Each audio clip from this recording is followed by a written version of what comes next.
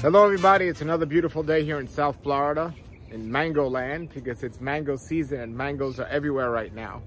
And here I am each morning. I come out of my house and I pick up all the mangoes that fell off the tree the night before, and I see what mangoes are ripe on the tree and so on. And it's a lot of work. People don't realize how much work it is to keep trees fruiting and just to keep trees pruned and maintained and so on. It's a good amount of work. Well, in today's video, I am going to show you a clip that I took of a local clip at Tropical Acres with Alex. And unlike just talking about mangoes, I want people to understand and appreciate what Alex does at Tropical Acres to get mangoes to you. And not just on a daily local basis when you come by and you locally buy mangoes, but also through the mail. Yes, he's mailing mangoes, and it makes it even more complicated in how to do that. What to pick, what's available. But I'm thankful he does that, because any of you out there that do not live here in sunny South Florida and you can't get the mangoes locally, thanks to Alex's efforts, you can get them through the mail, and you could actually order something you want, a particular mango you want to get. So check out this video of Alex talking about exactly how he goes out on a farm and what he determines what is ripe and what is ready to mail and at what stage and so on. Check it out.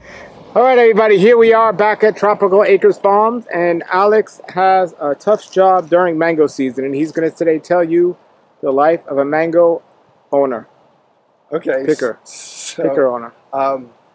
One of the things we do at this farm is we ship fruit to people. We do it a couple times a week, and we're known for having quite a bit of variety to offer shipping customers. And there's a method to being able to do that, though, when you're growing 300 different kinds of mangoes.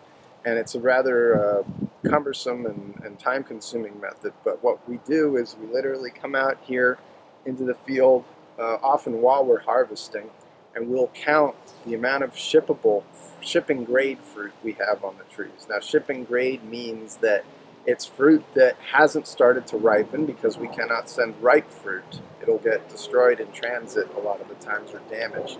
But we also can't pick something that's too green, because if it's picked too green, it just does not ripen properly and achieve the full flavor that the mango can. So we want people to have the full experience of the mango, and we want that fruit to ripen and taste like it's supposed to taste and be representative of that variety. So it's kind of a tight window that we have to catch the fruit at. And so what we'll do is we'll go to each tree and see and count how many on each tree we have ready to ship. And then we take a note, and I'll put a note in my phone of how many I have on that specific variety, and oftentimes I'll have to visit multiple trees of that variety that I have able to ship. And then later on I'll go through and I'll count how many I can put in each box. And that's how we make the boxes that we post on our website. We come out here and we count the fruit that we have that's ready to ship, and we don't really count anything that's not ready. And I'll go through the canopy and look for anything that I consider shipping grade, circle the tree, look underneath the branches and so forth, and then I make that note of how much I can send. This is a Western mango, so it's still got quite a bit of fruit on it right now, but not all of it is quite ready to pick, and so there's a number of these that will not get counted into our shipping total. So anyway, that's how I do it. What time do you start off doing that each day? So we only ship twice a week, so I always count the fruit the day we post the boxes, which is the day before. So we're going to ship tomorrow. Tomorrow's Monday, today is Sunday.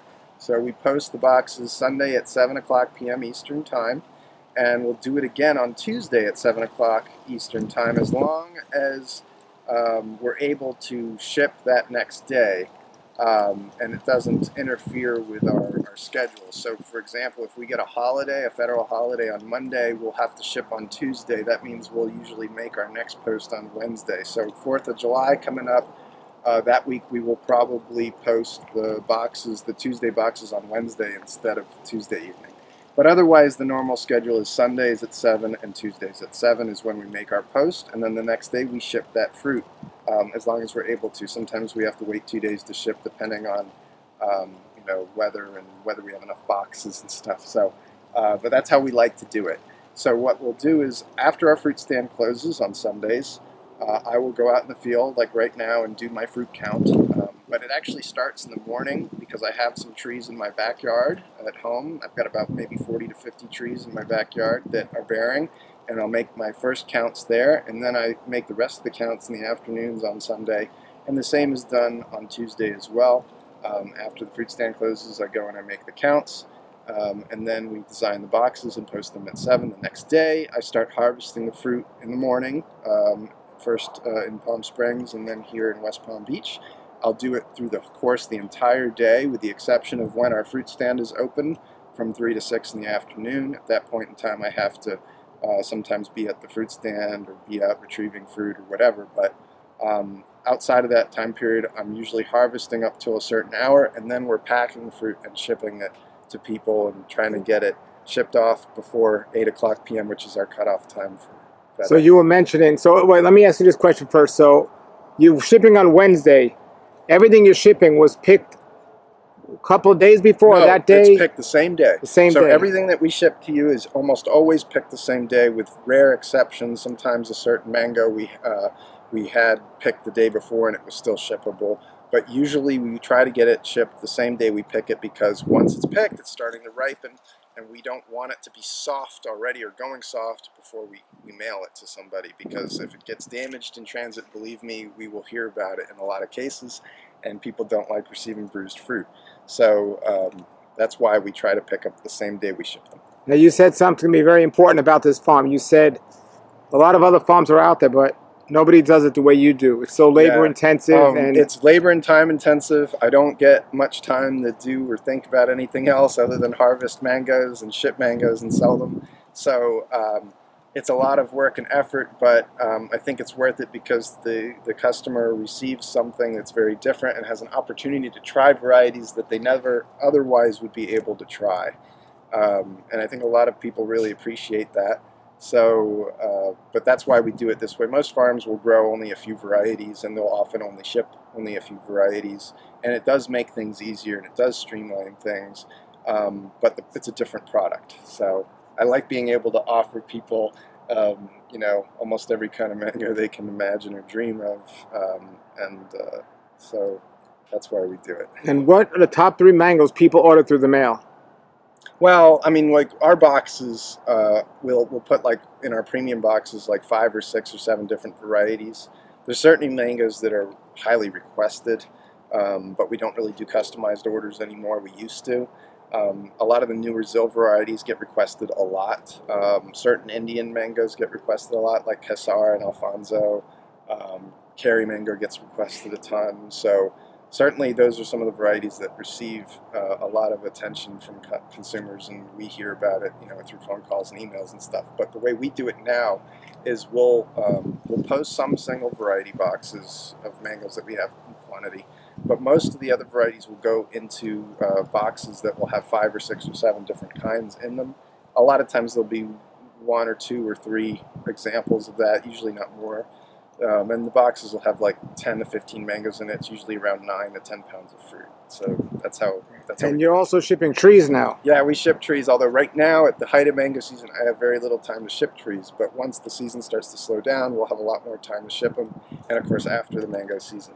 So we're excited about that because we just got approved to ship trees to California. We've already sent the first trees to California, so it's like a test shipment. So for the people in California that really want to get mango trees, we're going to have that service available pretty soon. Once the mango season starts to trail off a bit, we'll be able to start shipping some trees. And we're going to be grafting a lot more trees this year. We're taking custom grafting orders from customers as well, from people who want specific varieties that are hard to find, or maybe they want them on a certain rootstock. So we're doing that right now at our farm. Well, you told me last time you probably have more varieties here as for one farm than anyone else in the United States. As far as I'm aware of, on an individual property, I don't know of any privately held mango collections that are larger than what we have here. Fairchild Botanical Garden at one point had 500 to 600 varieties, but it was spread between several properties, and you know, isn't really like a functioning for-profit farm. Most farms will grow a limited number of varieties. There's a few that have in the dozens or even over 100 varieties in some cases, but I don't know of anybody that has quite as many as we have here. But that has its pluses and minuses. So Sure. There's lots of varieties here that are, we're growing, but I kind of sometimes wish we weren't. So sometimes I wish I had less varieties, but I'm proud of the fact that we have so many, for sure. So, well, not just here. I mean, probably anywhere in the world. Do you know of any place that's, as an individual property, that's... There might be like unique? collections in India that might have more than that. I'm not sure. I can't make the claim that we've got the most in the world. I have no idea who does. But I'm proud of what we do have, and I'm glad that we are able to grow this amount of varieties. You know, we're blessed by our location as much as anything, and the determination of the property owner, I guess, and myself. You know, him and I really collaborated on, obtaining all this stuff, and it took such a long time, and taking proper care of it, is a big part too. So, while we're talking about ordering and websites and stuff, you have to tell people about the descriptions on your website. Did you personally write each one of those descriptions? I wrote all how long did that take you? Yeah, it took a while. I wrote all those descriptions, and my girlfriend gets credit for formatting and building that website, because I don't know anything about building a website. I mean, I had kept notes of all the mangoes that I grew and had experience with over the years. And so one thing I do need to mention about those descriptions, though, they are descriptions. They're not meant to indicate inventory. So a lot of people click on those and they'll see that something is marked as sold out. And that's because we used a shop template to write those descriptions onto the website.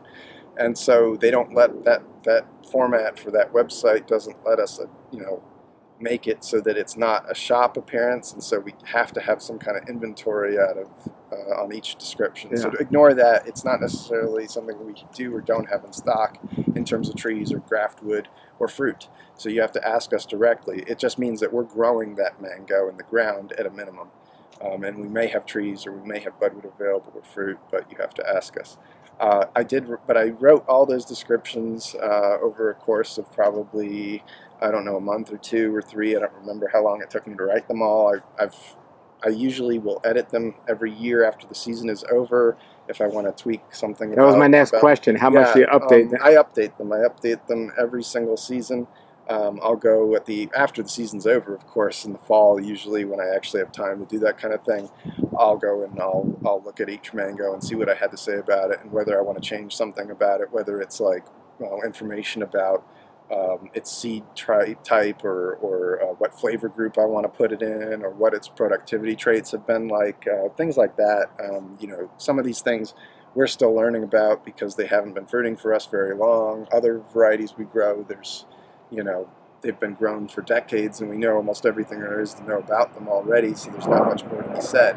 But there's certainly a lot to be said about many of them that are, undergrown or not widely found and written about. And so many of these varieties we grow here, there was not much information or zero information about them on the internet, so we had to kind of discover it ourselves, and that's why every year we kind of update what we know about them. So. All right. Well, thank you very much, man. And we're in the middle of the mango season right here. All right, everybody. There it was. That was Alex at Tropical Acres. Make sure you check out some of his mangoes. And if you're locally here in South Florida, go check out his farm. But if you're not local, go on his website and order a box of mangoes through the mail. And he has a lot of expertise in this area and picking them and so on. His link is below the video. Thank you, Alex, for everything you do. We really appreciate you, and for the trees you get us and all the different things you do for us, and all these videos and teachings. And everybody, thank you for watching. If you're not subscribed, please subscribe to this channel and give it a like and a thumbs up. That'll help me on YouTube here. And until then, everybody have a great day and keep growing.